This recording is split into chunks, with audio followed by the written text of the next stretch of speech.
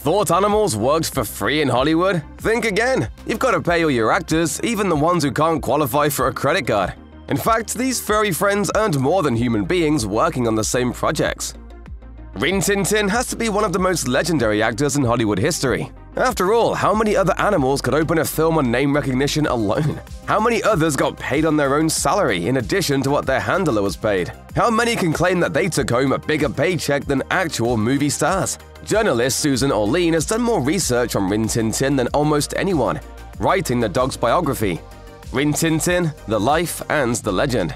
She also wrote an article about Rin T for The New Yorker, where she stated that Warner Brothers paid Rin T, known as the mortgage lifter, for his ability to make any movie he was in bankable, $2,000 per week. She told the New York Post that the studio paid the dog 8 times as much as they paid human actors. The biography confirms at least one instance in which Rin T was paid more than his co-star. Rin T starred alongside William Collier Jr. in the 1924 Warner Brothers flick The Lighthouse by the Sea. Rin Tin Tin was paid $1,000 a week for the role, while Collier only got $150 per week. Collier wasn't important enough actor to get a star on the Hollywood Walk of Fame, and he still pulled in less of a paycheck than a dog. Though it's near impossible to locate contract information for most of Rin Tin Tin's movies, all of this info implies that Rin T getting a bigger paycheck than his co-stars was a frequent occurrence. Toto, I have a feeling we're not in Kansas anymore. One of the longest persisting rumors about The Wizard of Oz surrounds Toto, specifically that the dog got paid more than Judy Garland. This rumor is false. Most sources indicate that Terry, the dog who played Toto, was paid $125 a week.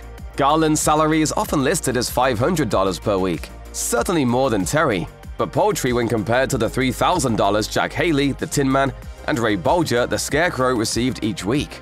Terry, however, was paid more per week than at least 124 actors in the movie. More specifically, the dog was paid more than the Munchkins. The Munchkins of Oz, a 1996 book by Oz historian Stephen Cox, claims that the Munchkin actors each made $50 per week. Obituaries for Munchkin actors Carl Slover and Jerry Merrin both repeat that $50 claim. That said, there's reason to believe the number was technically higher, if not by the time it reached their bank accounts. Several sources, including a 1997 Los Angeles Times interview with Merrin, indicate the Munchkins were paid $100 a week, but their manager, Leo Singer, pocketed half of it. But whether you want to count that as $50 or $100, a dog still pulled a bigger paycheck than 124 human beings. Crystal the monkey is one of the most prominent animal actors in modern Hollywood. The Capuchin's filmography is enough to make many human actor ask if she'd share the contact information for her agent.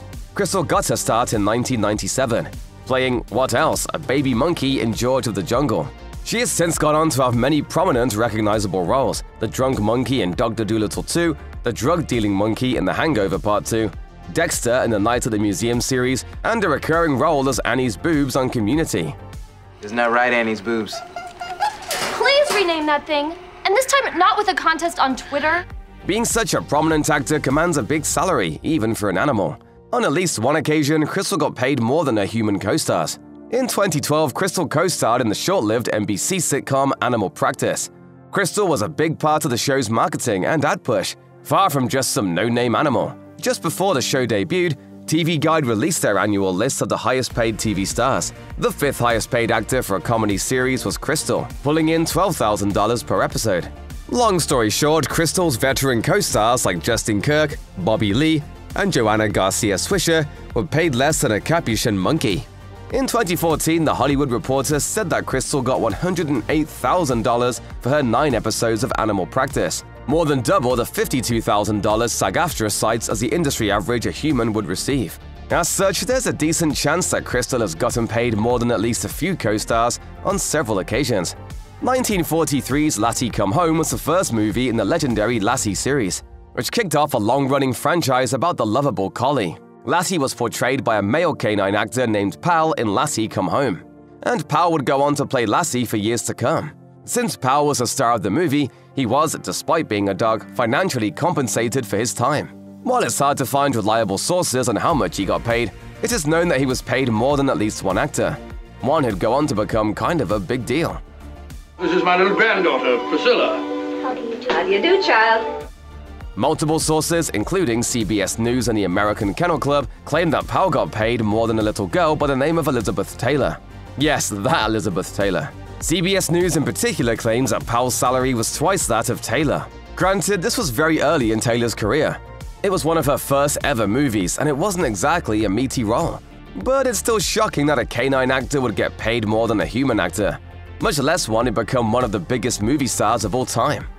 For many, 1966's Manos: The Hands of Fate is the stock answer for worst movie ever made. The backstory is more compelling than the movie itself. El Paso fertilizer salesman Harold P. Warren wrote, produced, directed, and acted in Manos. After betting that anyone could make a film, he assembled a cast, shot the movie in 8 days, and the end result was disastrous enough that the movie fell into obscurity. It wasn't until Mystery Science Theater 3000 stumbled upon a copy decades later that the rest of the world learned the true horrors of Manos wasn't creepy cults, but bad editing. The movie was made on a reported $19,000 budget, and as such, almost no one was compensated. Almost. Jackie Naaman Jones, who played Debbie, revealed to Cracked in 2016 that she and her dog, a Doberman who played the Master's familiar, were the only two actors compensated. She explained, "My dog got a 50-pound bag of food, and I got a red bike with training wheels and plastic streamers. Everyone else was promised a cut of the film's profits, which ended up being a whopping $0.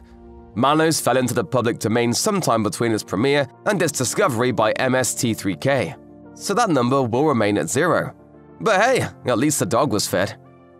I am Michael. Hi, Mike. I take care of the place while the master is away.